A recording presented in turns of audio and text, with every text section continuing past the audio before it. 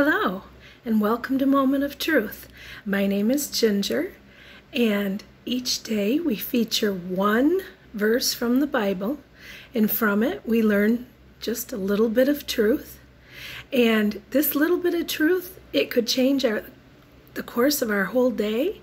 It could change our entire life, because God's Word is powerful like that.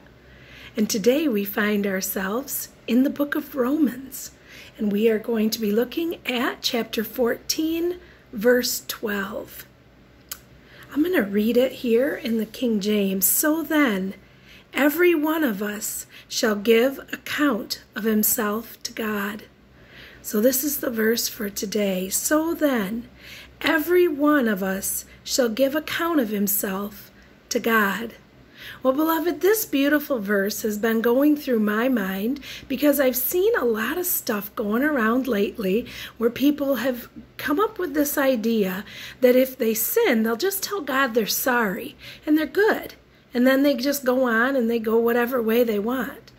And this verse right here kind of helps to address that situation. Do you know that if we do sin, the Bible says He is faithful and just to forgive us our sins and to cleanse us of all unrighteousness? However, this verse right here tells us something more. It says that, sorry, I lost my place here. So then every one of us shall give account of himself to God. Think about this, brothers and sisters. One day, our Lord is going to meet with us individually, face to face, and we will give an account of what we have done. And so the idea that I want to present here is this idea of account. What is the account? Well, the actual word in the Greek is logos, and what that means is the word. It means a word, a matter, the thing. I'm going to discuss with God every word, everything, every matter, anything pertaining to my life. I will give an account for that, and according to this verse, you will too. And so my purpose in being here every single day is to bring you closer, closer, closer to the Lord.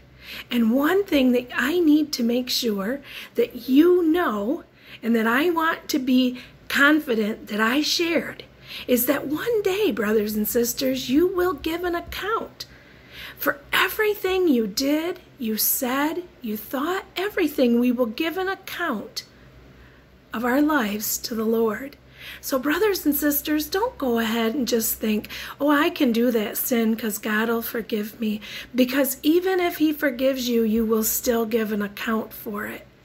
And here's the thing, brothers and sisters, what Jesus wants from us is for us to be a white, sparkling bride.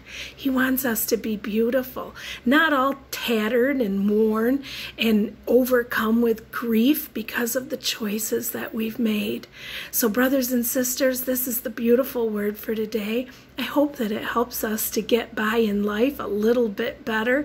I know that it does me. I know that every day, even today, yet today, I thought about something that I could do. I prayed about it, and I didn't feel good in my spirit about it, and the answer was no. And even though it's something that maybe could have earned me a little bit of money, but the answer was no, because I didn't feel good about it. Brothers and sisters, I ask that you take an account of everything that comes up to you today. Think about it, pray about it, see what God would have you do.